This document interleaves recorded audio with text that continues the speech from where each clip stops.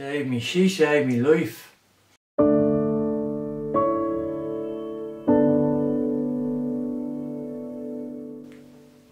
the plan was to go up and see the peregrine falcons.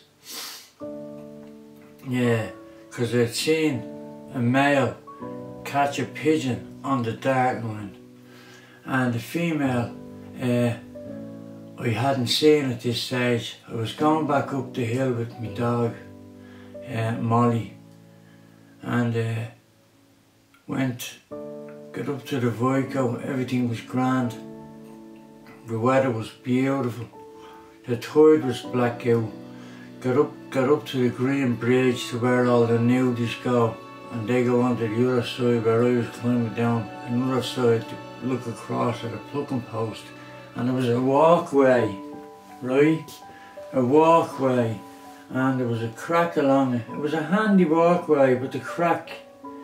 And all I had to do was get around there, and the dog would have been only about 15 foot above my head in the hedge, and I would have told to stay. Going across, and I seen this lovely plants that grow on the sea plants. It's wild. And I was going along, and I just pulled one out, and the wind's coming up like that from the cliff underneath me. And when I pull it out, I'm looking at it, but the dust, grains of sand, and that got into my eye.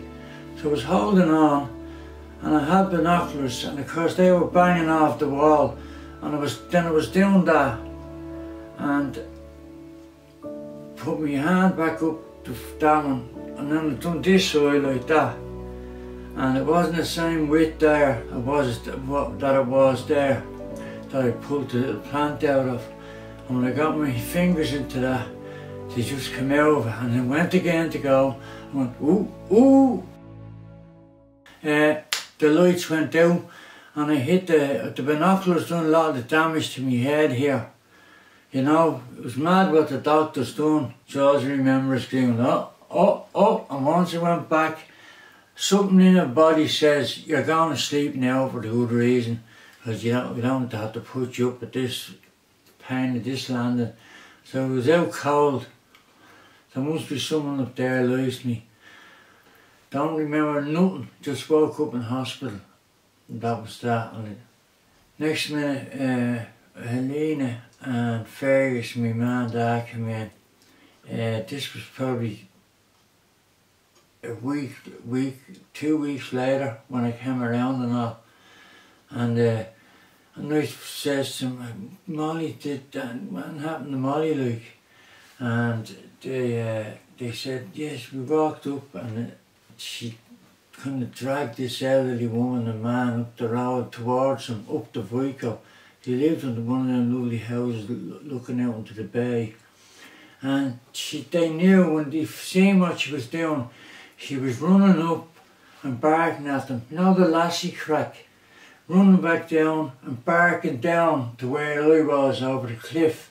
Because she couldn't get down anywhere close to it because of the, you know.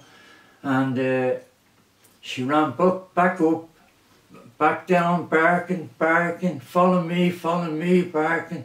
And this young one, luckily enough, the young lad was, you know, well able to climb, like, and he came down, he's with his girlfriend, so he was able to shimmy over, and you have to kind of walk around it at that cliff edge. And when he came around, he says, a bloke on the rocks down there. Amazing, absolutely amazing. You know, your dog is your best bleeding friend.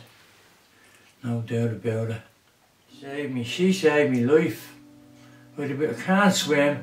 Tide comes in, I drowned. I never forget that day. Never, ever again. What's she done for me?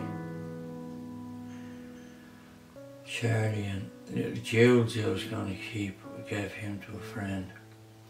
And Charlie I kept. But I kept her because of a little beauty spot.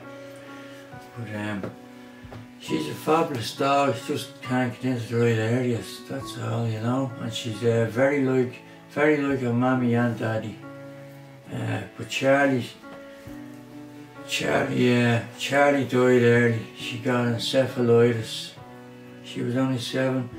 I never held on to a dog, and I slid down and I cried like a baby. And I mean roared, because I knew that, you know, I had to blame myself because it had to be me. I should have got her shots done earlier. I just picked it up and, fuck man. Looking into her eyes and all, just gone. You could see the life going out of the pupil. Everything just getting bigger. Wouldn't wish it on anyone to lose their dog.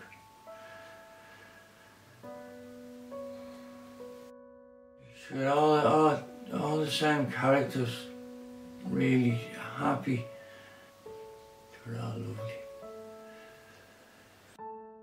You know, your dog is your best bleeding friend, no doubt about it.